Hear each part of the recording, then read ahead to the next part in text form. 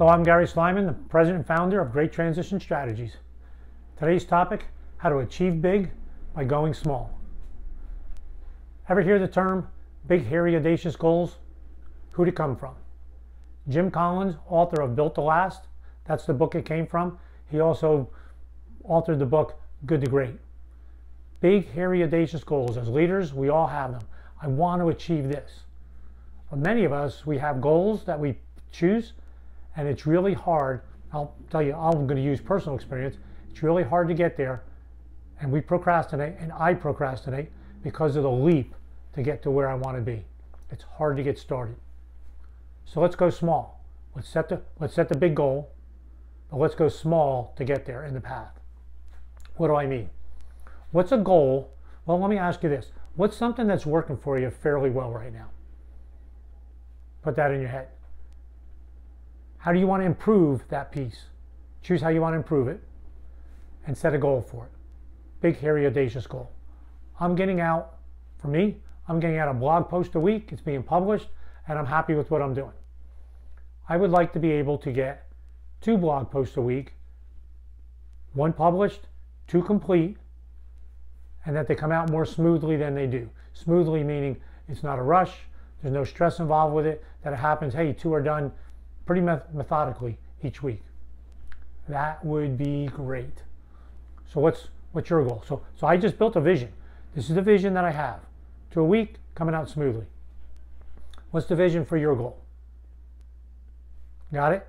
Okay, place that over here. Now, where are you today? What's the status of where you are? For me, I told you, 1 a week, not so smooth, actually a little rough, sometimes a little stressful. Got it? All right, that's what I just had. Now, for your goal, what can you do to just move it along a little bit better? Just a little bit better. Choose one little thing you can do. This is what I'm going to do. I am going to use a minimum of 15 minutes a day to work on my blog post. A minimum of 15 minutes. Then that means researching, writing, outlining, doing something with my blog post to move it along each day. Because I'm not doing it each day right now. I think that's probably my problem. And that might help me get there. Is 15 minutes a day a lot? Not really. Will 15 minutes a day maybe grow?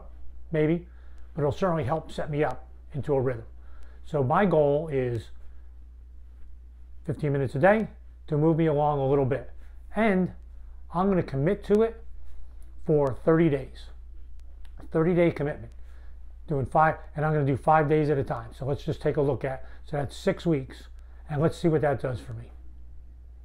Now you do that for your goal. Vision, where you are today, the path, a little bit, 1% better each day. What's the task you're going to have? If you take, what this does for me, I think it's going to, what I'm thinking it's going to do for me is going to take away the procrastination, because 15 minutes is not hard for me to do. Sitting down and carving out an hour and a half to write a blog post, that's a little more challenging. 15 minutes, that looks pretty good. All right, do you have one for yourself? Now choose the time you're going to commit. Are you going to commit for 5 days, 10 days, 30 days? Make a commitment to yourself to put it in work and try it and see how you do. All right, going big, achieving big by going small, by going there in small increments. Goal, vision, know where you are, and now you just built the path. Thanks for listening. Hope you found that helpful. I'm going to come back to you in about 30 days and talk to you and say, okay, this is what I did. This is what worked for me. This is what didn't work. I'm going to tell you how I did. You do the same for yourself. Keep yourself accountable, and you do little things turn into habits, and you're going to become a more effective leader. Thanks for listening. Look forward to the opportunity to work with you.